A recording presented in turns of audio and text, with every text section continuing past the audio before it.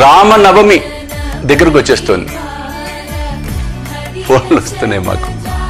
Corona దెబ్బకి అన్ని ఒంటిమిట్ట రామాలయంలోనే కళ్యాణోత్సవం ఏకాంతంగా చేస్తున్నారట కదా గురువు గారు. మరి ఎట్లా? ఏది ఏమైనప్పటికీ కూడా ఏప్రిల్ 2వ తారీఖు గురువారం నాడు అత్యంత వైభవపేతంగా సీతారామ కళ్యాణోత్సవాన్ని జరుపుకోవటం అనేది జరుగుతోంది. ఇది ముమ్మాటికి సత్యం. ఇంకా సమయం ఉంది కాబట్టి తర్వాత వీడియోలో చెప్తాను నేను. వచ్చే అవకాశం ఉంటుందా లేదా, అవకాశం ఉంటే ఎలా రావాలి, అన్ని వివరాలు కూడా నేను త్వరలోనే చెప్తాను. ఏది ఏమైనప్పటికీ ఒకటి వాస్తవం, మీరు భయపడకండి, ఆందోళన చెందకండి.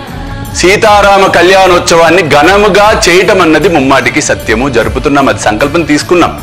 కాబట్టి ఆ సీతారామ కళ్యాణోత్సవానికి మీరందరూ కూడా దూరాభారంలో ఉన్నా సరే, అది ఎలాగో మరలా అవసరమైతే లైవ్ ఇచ్చే ఆలోచన చేస్తున్నాం. కుదరకపోతే వీడియోలో కూడా మీరు తర్వాత అయినా అప్లోడ్ చేసినవి చూడగలుగుతారు.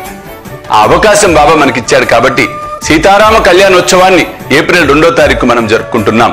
ఈ కార్యక్రమంలో మీరు కూడా ఉత్సవకర్తలుగా పాలు పంచుకోవాలనుకుంటే మీరు కూడా మీ శక్తానుసారం ఇందులో సమర్పించి కార్యక్రమంలో పాలు పంచుకోవచ్చు. ఆ ఫలితాన్ని అందరం పొందుదాం.